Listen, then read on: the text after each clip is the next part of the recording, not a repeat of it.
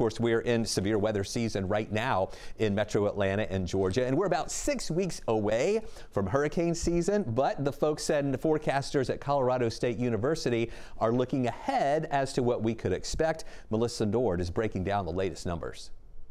In their seasonal outlook, they're calling for slightly below average activity in the Atlantic. They're calling for 13 named storms, 6 hurricanes, 2 of which being major hurricanes. You notice there, that's just below our climatological average of 3 major hurricanes being category 3 or more. So what's driving the forecast? Well, they look at a lot of components of temperatures of the ocean and wind shear.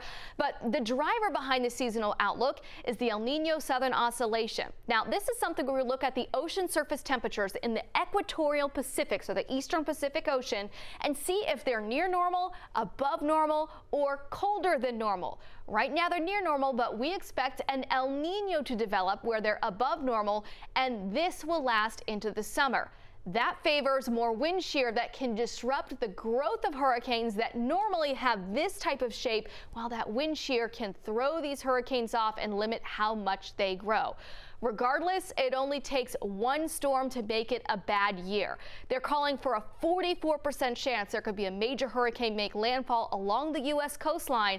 Hurricane season starts June 1st and peaks early September. Yeah, Melissa, exactly right. Just because it may be a little bit below the average, don't let your guard down. It only takes 1, as she said, to cause some damage there. So